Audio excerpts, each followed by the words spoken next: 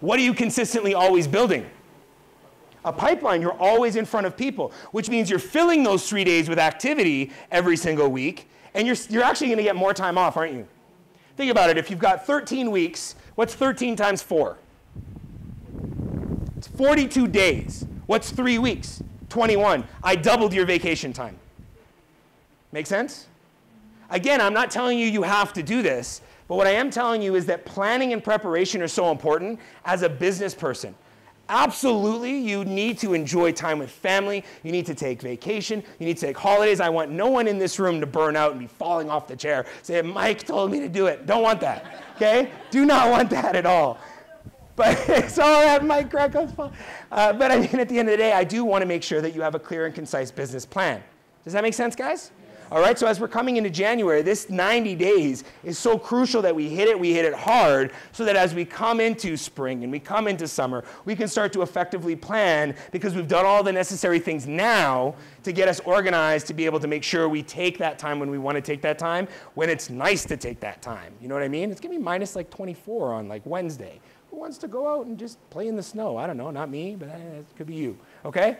So again, we want to make sure that we're tracking, we're organized, and we understand what activities to be engaged in. So this shouldn't come as a surprise. There's a 6-point marketing system. We've talked about it before. We'll talk about it again.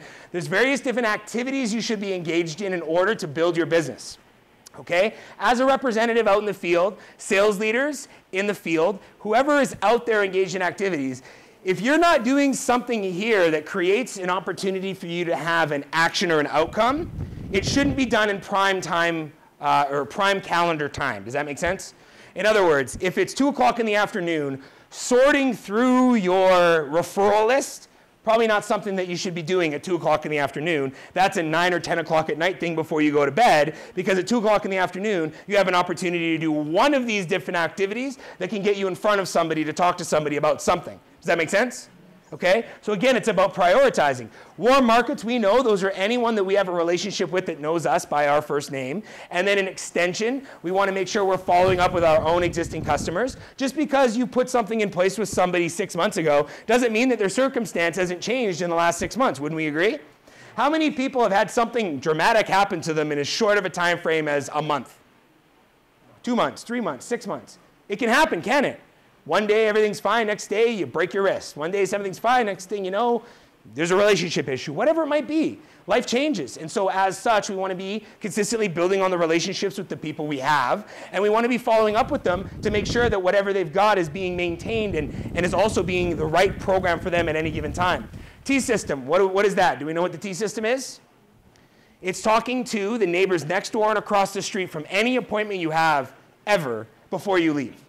So if I go to see Lee J and I'm leaving his appointment, I want to say, Lee J, out of curiosity, do you know your neighbors next door and across the street?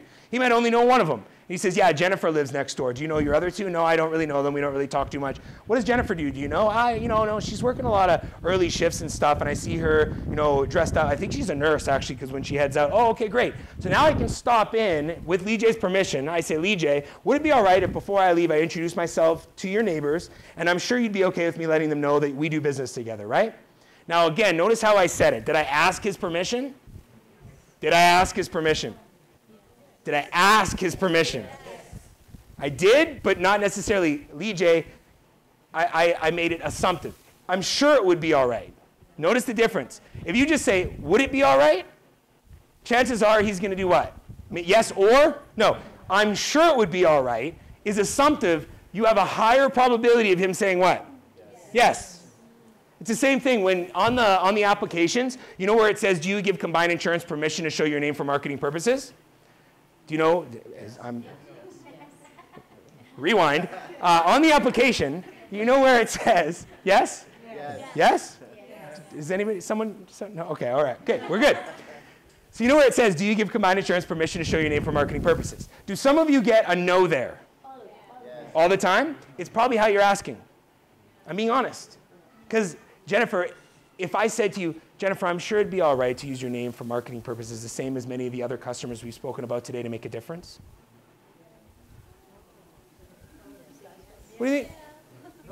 How you ask the question is everything. Because at the front end, How many of you, out of curiosity, at the front end of your sales process, talk about many of the clients that you've done business with and circumstances that have occurred to them? How many of you? I'm assuming all of you. Would I be wrong? Do you just go in there and be like, nothing ever happens to anybody, no accidents, no sicknesses, but are you interested? Does that happen? No. I assume, and maybe I'm incorrect, that many of your presentations start off with, let me tell you about some of our clients and what's happened to them, right? Well, if you start your process like that, and you circle back later when it comes time to getting their name for marketing purposes, that name, as you know, isn't going on a billboard saying you're a policyholder of Combined. It's giving you permission to talk about their story, yes or no? Yes. So if I say to you, hey, Zenny, I'm sure it would be all right to use your name internally with our company, the same as many of the customers we spoke with you about earlier today, right? There's a higher probability of her saying what? Yes, because it's how you ask the question that's important. Now, don't try to, strong arm them like the Italian mafia. Zenny, we're using your name, right? Forget about it. It'd be a shame for something to happen here if your name's not in my book. You know what I mean? Not good, okay? Do not recommend that at the end of the day. We're good? We understand? Okay, so the T system, again, way off track. I don't know how that happened, but it happens. We're talking to the neighbors next door and across the street. And that's an opportunity. Think about it. If you have a various number of appointments, whether it's from referrals, existing customers of your own that you're going back to see, new prospects that you met from one way or another, warm markets, if you had 10 appointments during the course of the week, well, I assume that a good portion of those people have neighbors. Yes or no? Yes. Yeah. So if there's 10 appointments and each of them have neighbors next door and across the street, that means that you have how many business opportunities because of those 10 appointments? 30. Well, if I talk to 30 more people than Randy, who do you think has a higher probability of finding someone that sees value in what I do? Me, because who have I talked to? 30 more people than Randy. Make sense? So again, this is an activity that we want to be engaged in because it can take all of a minute. If they say, no, I'm not interested, no problem. But you miss all the shots you don't take, right? Okay, great. So from there, we've got referrals and recruits. We know what that's all about. Cold prospecting and the elements that we talked about in the workshop. B2B, residential, target marketing, 3-foot rule, and events and trade shows, right?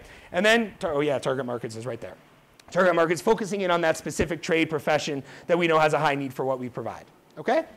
So as we move forward from there, pre-planning is absolutely crucial. Again, I talk about the plan. And in the 90-day blitz, you heard Ray just drill it, calendarize, because it's everything. It is absolutely everything. Again, I talk about the summer. You want to take 3 weeks vacation? Great. There needs to be a calendarized amount of a surplus of activity before and a surplus of activity later with a game plan that gets you through that 5 weeks we just discussed without putting you in a financial strain so that you're planning for what's going to occur. You need to almost make the surplus of what you're going to spend so that you don't come out flat-footed, now wanting to scramble to try to figure out what the solution would be. So again, that preparation, that planning is so important.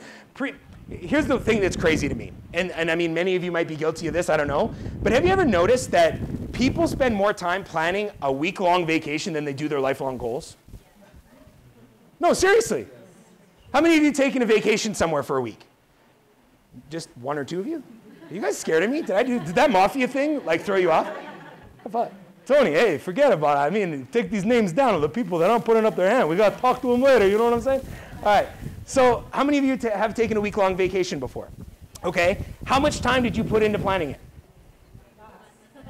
You're like, oh, where's the restaurants? Where is it that I want to, right? You did, you figured out the best place that you wanted to stay and, the best, whatever. You looked into all this stuff, but yet then when we think about, when it comes down to goals, right?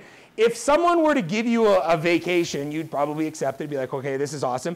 But here's what's interesting. You might complain while you're on that vacation because you didn't have the time to prepare effectively, and you find out later there's a bunch of things you missed. Is that fair? Yeah.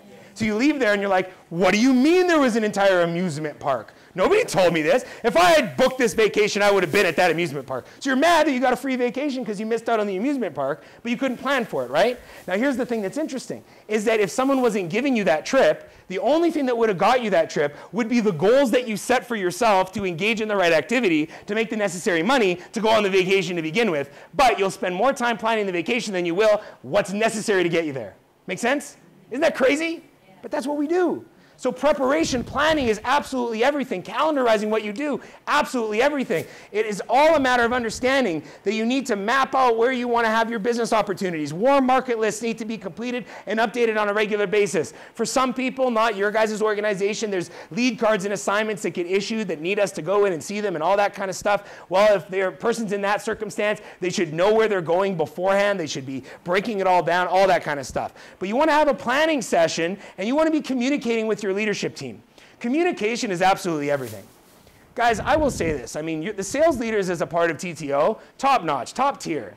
Hats off to you. I mean, you guys genuinely care. You're willing to go that extra mile. You're willing to go on those late appointments. You're willing to be there first thing in the morning. Your phones are on. You're available. And kudos to you. And thank you for everything that you ladies and gentlemen do. But guys, you need to also understand sales representatives that are working with these people understand that the sales leaders need balance in their life too. And I don't mean that disrespectfully and say that you don't deserve their attention. You do, but communicate that attention. As an example, the last thing that Zenny needs is for you to call her at 8 o'clock at night to show up at a 9 o'clock appointment when you hadn't communicated with her what was going on through the course of that week. Does that also make sense? It'd be significantly easier for Zenny to support you at 8 o'clock at night had she known yesterday that you have an 8 o'clock appointment. Does that also make sense? So let's make sure we're communicating amongst each other through this process. Not only is it important that you put your plan together, but that plan needs to be communicated if you're looking for support, if you're looking for help, so that we can do the best we can do to be able to get there, be effective, and help you with what you need. Does that make sense? Would you not say that a teamwork is give and take? Right? It's all about balance there, okay, guys? So, next step is calendarization. What it all comes down to is blocking off all of the time you're not available first. When you're looking at a calendar, and I do highly recommend, and you can use whatever you want. If it's old school, you want to use a date timer, good for you, that's cool. But I recommend technology because it's available, it's there. Google Calendars are amazing. They allow you the opportunity to put your calendar together, sync it to your phone, you've got it right there, but you can also share it with other people. So if I want Randy's support on something, I can share my calendar with him, and Randy can now see everything that I'm booking in as I'm booking it in, and he's now perhaps available to come support me on some stuff, as opposed to me having to call him all the time about what's going on. Make sense? Vacation, because again, it can get lonely out there and all of those kinds of things, right? But the first thing you always want to do is start your calendar with everything that you are not available for. And I mean, dropping your kids off in the morning at school, picking them up from school, doctor's appointments, dentist appointments. Ray was talking about it in the 90-Day Blitz, date night, right? You guys, for those of you that have a spouse, have family, book your family time. Book your date nights, book it. And I know Ray said it in the meeting. It might not sound romantic, but it's a heck of a lot better than ignoring the spouse. Trust me. Okay? Just trust me. Okay? That's all I'm saying. Let's just leave it at that. So calendarize it all. Because now what you want to do is you want to work backwards to figure out, again, the price you're willing to pay to live the dream that you want to have. And what do I mean by that? How many hours are there in a week? 168. Let's be completely honest. How many of them are you going to spend sleeping? Be honest. Do you sleep 7 hours a night, 6 hours a night, 4 hours a night, 12 hours a night? 12 hours a night. So 7? So let's take 7, okay? How many days of the week are there? 7. So that's how many hours? 49. Okay, you know what? I'm going to do 8 because it's going to make the math easier for me, okay? So 8 hours a night you spend sleeping. So that's 56, right? If there's 168, what's 168 minus 56? 112, right? We all good? You sure about that? Is it? Are we? We sure? This is 112. Okay.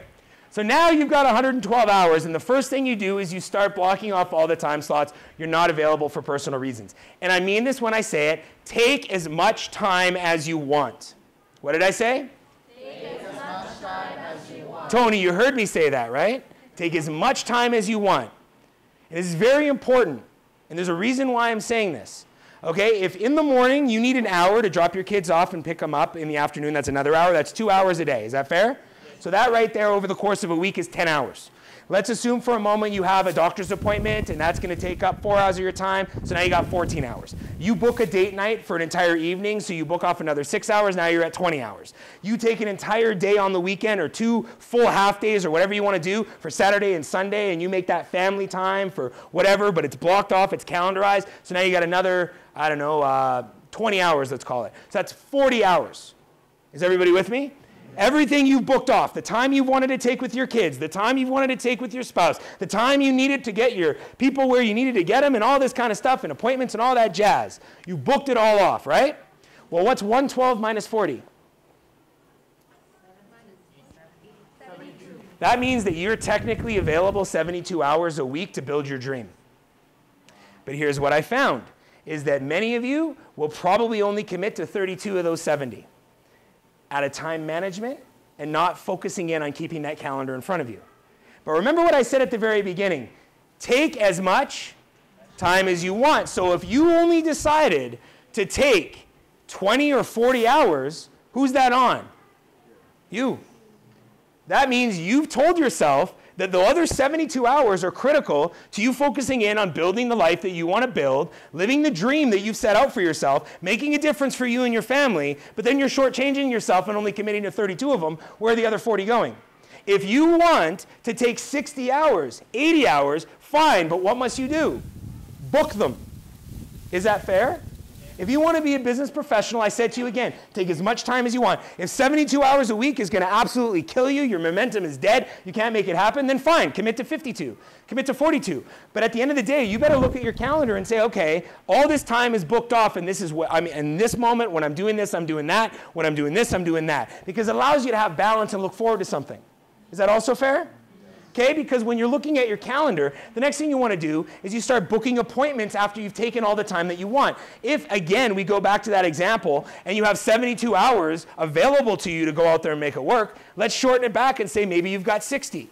So you've got 60 hours. Maybe for some of you that have other employment opportunities, you've got 30. But again, what are you doing with that 30 hours then? Because here's what I know. A person that really wants to make a difference is going to do more in 30 hours than someone in 100. Yes or no? Okay, fair enough. So we now start booking appointments with our warm market, with our existing customers, with our referrals. We've got the calendar in front of us. We know what time slots were available, and we start to book that stuff in. This stuff should start at the front end of every week. And I know you guys are weekend warriors. You guys go out there. You close a significant amount of business between Friday and Sunday. And I graciously appreciate that. And I know that for many of you, you've got religious things that are going on various different times. I'm not telling you to do anything that messes with what you've got and what's important to you. But you do need to allocate time on the front end, whether it be Friday, Saturday, or Sunday, to start to get organized into Monday, because what will happen on Monday if you don't? You'll have a very slow start. And that's okay for many of you, because you do have a strong finish. But again, if you're going to capitalize on your time then, you might want to start taking an hour on Friday, as much as it might cut into something else that you're doing, to start to book up 1 or 2 things on Monday to give you even more momentum into the front end of your week to be able to get you to that next step. Does that make sense? And again, I'm not in any way, shape, or form telling you need to become workaholics. What did I say? Take as much time as you want. Make sense? Okay, so we start to book. After appointments have been booked, you're going to start to notice that there are open time slots that you've allocated for yourself to work where nothing is scheduled. This is where it's crucial for you to start to book income-producing activities, things that are actionable, okay? As a prime example, if on Monday, we'll talk about Monday again, you have a business overview meeting that's at 7 o'clock at night, but you have nothing planned and you're available to work between 1 o'clock and 5 o'clock Monday afternoon, what would the best activity for you to engage in if you're trying to go out there and prospect and build a clientele be? What do you think? Prospecting how? Sorry? Well, you're going to do the 7 p.m. training. You've booked that. But what I'm saying is imagine you have 1 o'clock to 5 o'clock available on Monday.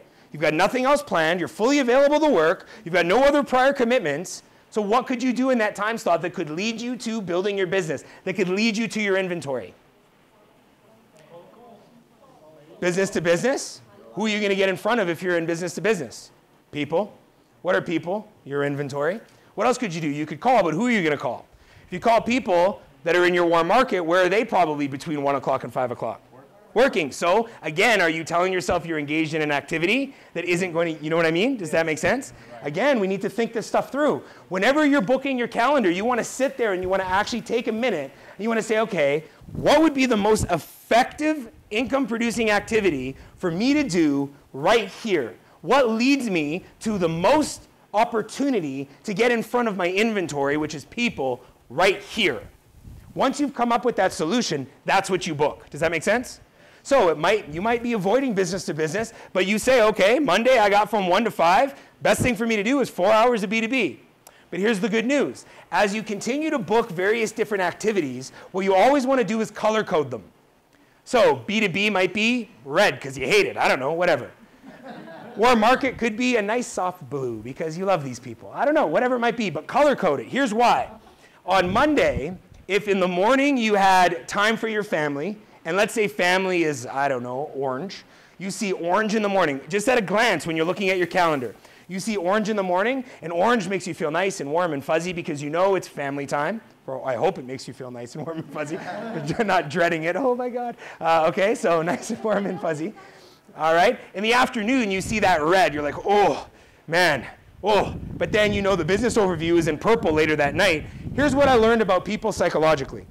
When you have the ability to look at something and you can differentiate colors, you know that something has a beginning and an end, and you're more committed to it in the moment because you know it has a beginning and an end. And when you see a different color, you immediately associate with the fact that something else is coming that's different than what you're in, which means you're more committed to what you're doing. Does that make sense? Yes. Perfect example. If you're on the treadmill, okay, and maybe you hate the treadmill.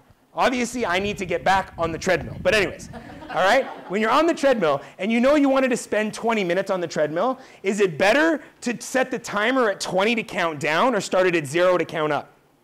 Think about this for a minute. Why count down? Have you noticed that somewhere in the middle you're like, oh, God, I was just left 10 minutes. When you get to 5, you've got more energy?